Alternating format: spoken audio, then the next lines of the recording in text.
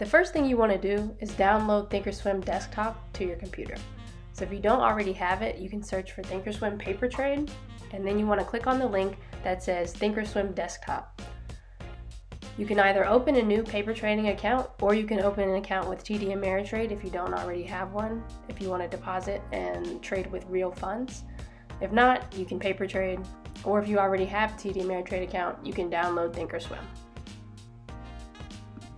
Once you've downloaded ThinkOrSwim, you'll be on a page like this. To the left, you'll notice you have a place for news. You can type in any ticker and see its news. Below that, you'll have a small chart to where you can watch anything. I like to watch SPY, which is the S&P 500. And then below that, you can toggle your watch list. If you want to add anything to your watch list, you just go to add, type in the name of the watch list, and type in whatever ticker you want to add, in this case AMD, and then you click save. I'm going to hit cancel because I already have my watch list created. The next thing you want to do is make sure you're on the charts section. And then I like to get rid of this gray background and these grid lines. So I'm going to click on settings, and I'm going to go to appearance, and then I'm going to uncheck grid, and I'm going to change the background to black. Hit apply and then OK, and you'll notice that the grid lines are gone and the background is now black. Next, I want to go back to settings and hit equities and uncheck the show volume subgraph and show extended hours trading sessions. This will get rid of the volume box at the bottom and allow you to see overnight gaps in the chart. Now I'm going to edit my time frames. If you click on the D, you'll notice that there are a bunch of default time frames already listed. You can edit these by clicking on Customize List at the bottom. I personally don't like these default time frames, so I delete all and then I start adding the ones that I like. In this example, I'm going to add the 1 day 5 minute, the 1 day 1 minute, the 5 day 5 minute, the 5 day 15 minute, the 5 day 4 hour, the 1 year 1 day, the 3 month 1 day, and the 5 year 1 month.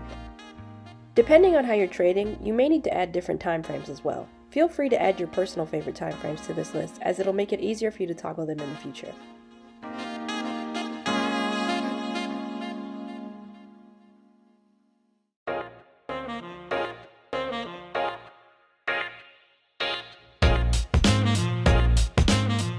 So now we're going to add the Bollinger Bands indicator. So you want to click on the studies icon next to the settings icon, and then you type in Bollinger Bands. You double click on Bollinger Bands and then you hit apply. Then you want to add volume, and you want to choose the one that says volume AVG.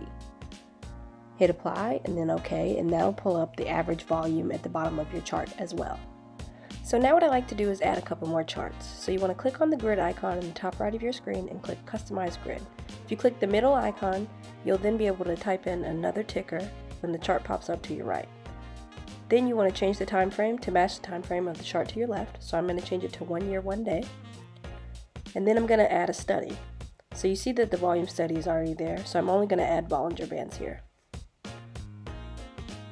Now we're just going to add a couple more charts. So I like to have 4 charts. So you want to hit the first button in the middle icon, and you can add 2 charts under each of the 2 we already have, and then you want to add the same settings that we just added. So add Bollinger Bands to each chart and change the time frame to 1 year 1 day.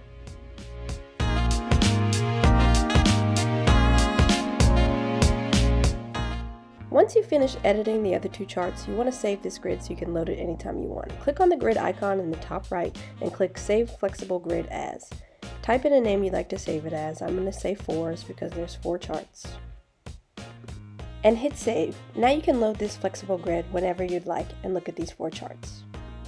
Now that we have one grid saved, another one that I like to add is the price channel. So I add the price channel indicator by clicking on the studies and adding price channel. I click apply and then click OK. There are 2 main time frames I like to look at the price channel indicator on. The first is the 5 year month. This typically gives me an overall trend of the company. The second time frame I like to look at is the 3 month 1 day. The bottom of the price channel on this time frame can typically give you a good long-term entry point. Once you've added your price channel indicator, go back to the grid icon at the top and click Save Flexible Grid As and save it as whatever you'd like. Now if you go back to the grid icon at the top right, you can toggle between your forest grid and your price channel grid, so you can see them both every time you load ThinkOrSwim. The next thing I like to do is go back to my price channel grid and open up studies. I want to remove price channel and add MOV, AVG, exponential. So this will give you the exponential moving averages. You want to add 3 of them, and then you want to edit the first one, so hit the settings gear and go in and you want to change the color to red. Then you want to change the length to 200.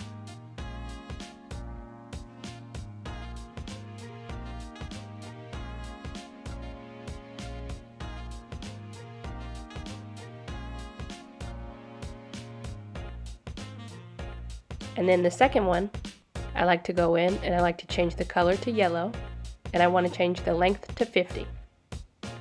And the third one, I want to go in and I want to change the color to green, and I change the length to 20. This will give me my 20, 50, and 200 day moving averages. I like to set them at green, yellow, and red to symbolize a stoplight. The 20 day is green, symbolizing things are going well. The 50 day is yellow, symbolizing we need to slow down, and the 200 day is red, symbolizing we need to stop. Now, we're just going to save our custom grid as we have before. I'm going to name this one Exponential Moving Averages. You can name it whatever you'd like.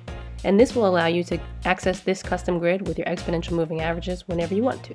Now that we have created 3 grids, you can now toggle back and forth between them by clicking on the grid icon in the top right of your screen and selecting the one you want. Feel free to make any changes to these grids by adding additional studies like RSI or other indicators. Just don't forget to save your grid after adding them. If you enjoyed this video, please be sure to like and subscribe and turn on post notifications. If you'd like to see more content like this, please let me know in the comments what you'd like to see. Thank you all for watching, and happy learning!